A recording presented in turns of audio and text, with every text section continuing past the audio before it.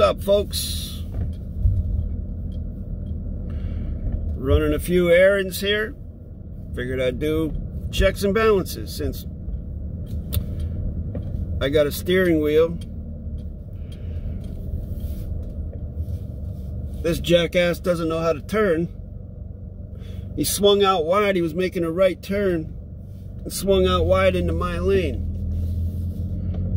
like an idiot. But that's okay. Folks, I don't have a road rage problem.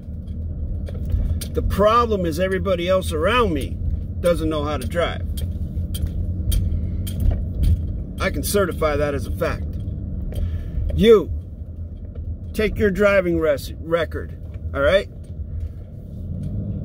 Put it up against mine. You will lose. I have not had a ticket, not been in an accident, nothing.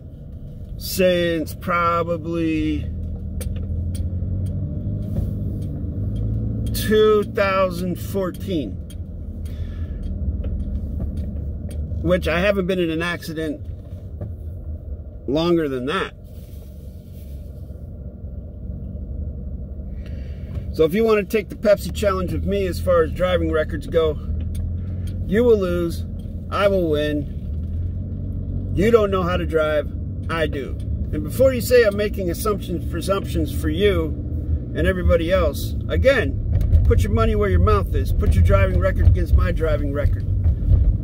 Or get your vehicle of choice, meet me down in Mexico, and we'll do a roll race to see who's better. We can do that too. All right, I'm way off track. Way off track. So what I wanted to talk about today basically is kindness. Way back when I was first teaching quantum grammar, and I would have discussions with my tutor, Raven, about it, and we were looking at words that had vowels in front of consonants at the beginning of the word with no contract, but they're so commonly used. Like, what are we going to do about that? And one of the words was equal, EQU. So I did a little bit of work and research on it and found out that somewhere along the line in history, hundreds of years ago, equal was spelled with a digraph. An A connected to an E. A-E-Q-U-A-L. Which means, yeah, you guessed it, it's two vowels in front of a consonant. And so therefore, positive performance.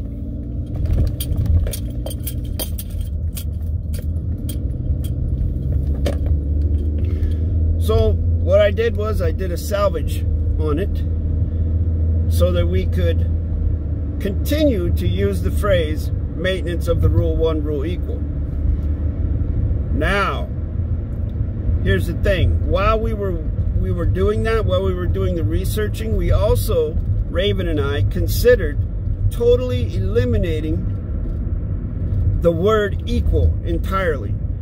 So instead of saying rule 1 rule equal, we started saying rule 1 rule kindness. Which, when you look at it, kind of embodies the balance of the honor and the grace as well in that rule. Now, I know other folks will use rule 1 rule same, but same is not a big fan of that word. As far as correct sentence structure goes, I'm not a big fan of using it in correct sentence structure. I don't use it. But it doesn't matter because I did the salvage on AE. Open source salvage, by the way, folks. You can use it with no fear of repercussions or anything like that. The 1 year and 1 day drogue timeline on the salvage of that scenario came and went. No one challenged me, so it stands. My claim stands. Equal is spelled A-E-Q-U-A-L in correct sentence structure. You're welcome. So, the reason I'm saying this is I want to say thank you for the kindness of others that others have shown me. I want to say thank you to the cosmos for the blessings that I have, the food, the clothing, the shelter, the family, everything. I want to say thank you. And it just is so much better, I find, when I'm kind to people than not. No matter what the scenario. Like, I'm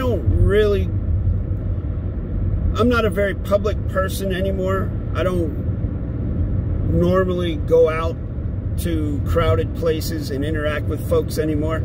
I used to, but I don't anymore.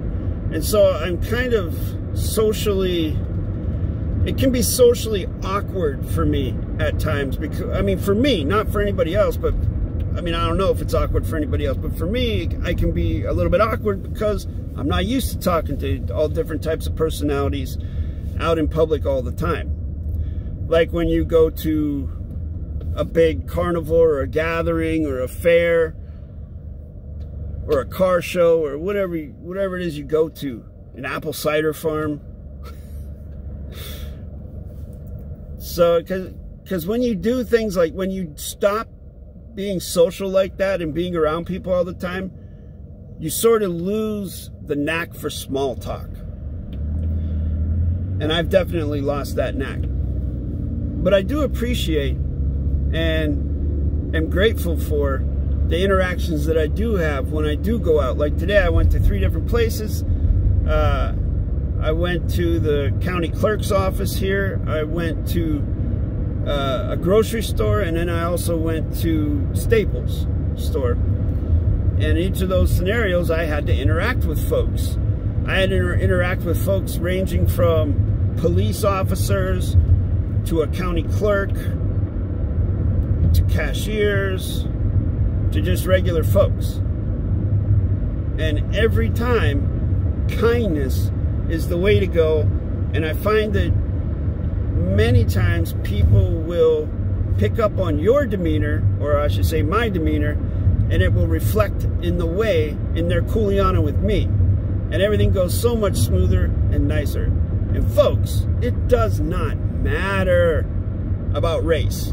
I mean, it does on the surface when you're walking in and out of certain areas or certain locations, places where you know, oh, well, this ethnicity is more of those types of people here than here, blah, blah, blah. Don't go there, you know. You could get in trouble just by your skin color. I mean, yeah, that's true to an extent. But folks, I go in and out of Detroit pretty often, and I end up going into stores in some parts of town where my skin color is definitely the minority. There is no one as light complected as me in some of the places that I go from time to time, and I have never had a problem. I've never had anyone be ignorant or mean to me, especially after I engage with them. Before I engage with them, you know, a lot of times they might look at me because I look different than everyone else, and they get this look on their face like they're sucking on a sour lemon or something, and then they roll their eyes and stuff. But once I open my mouth and we start talking and establishing a dialogue, all of a sudden it's different. All of a sudden the facade softens and they start smiling and everything goes good. So today's checks and balances is just a little exercise, in humility, cultivating humility for myself, sharing with you my thoughts on this matter and some other things. And just so you know, I'm still healing up. I started doing workshops. I'll be starting workshops tomorrow. So if I have not yet reached out to you, I will. Appreciate your patience. Hope you enjoyed this video, and I hope to see you in the next one. Thanks.